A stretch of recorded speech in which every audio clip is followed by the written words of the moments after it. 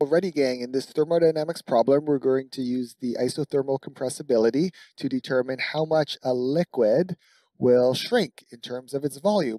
And this is the problem right here. And I must admit, I'm pretty amped up about this problem because it uses real data. The link to this data is in the description to solve this problem here. And pause the video, work through it. Even if you don't know how to solve this problem, see if you can come up with something and then unpause the video and work through it with me. Okay, let's begin. So here's the question. How much will liquid water shrink at 298 Kelvin if a pressure that is 8,000 times greater than atmospheric pressure were applied to it? And the isothermal compressibility of water is given below. So kappa is the isothermal compressibility, and it's not a number. In this case, it's an equation, because the isothermal compressibility really changes based on the pressure. And it does change. This is real data on water at 298 Kelvin. So you plug in a different pressure, kappa is going to be different. So we're going to start off with the definition of what the isothermal compressibility is. And it's defined as negative 1 over the volume times the partial derivative of the volume with respect to pressure holding the temperature constant. This 1 over the volume is to ensure that this is an intensive property.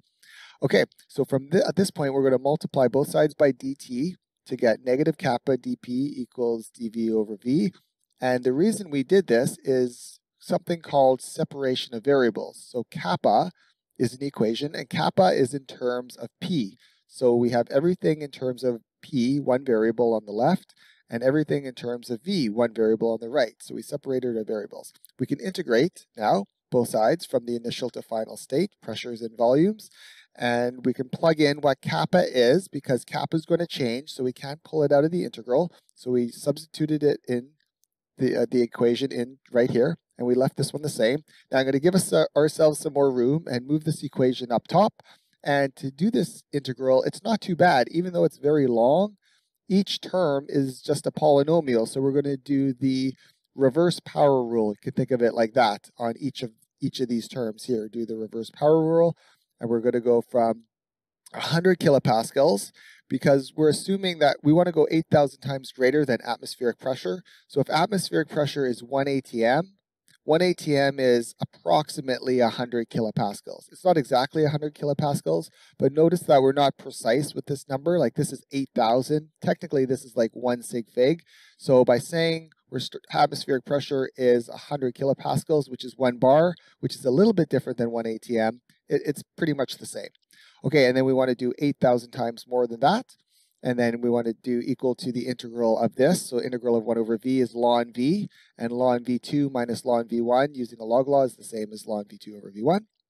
Okie dokie. So if we plug this into our calculator, like this, at 800,000 minus this number at 100,000 kPa, we should get negative 0.10559 equals this ln of thing. Now to solve for v2 over v1, because we want to know how much it'll shrink, we're going to convert this to logarithmic form, or sorry, to exponential form. This is logarithmic form.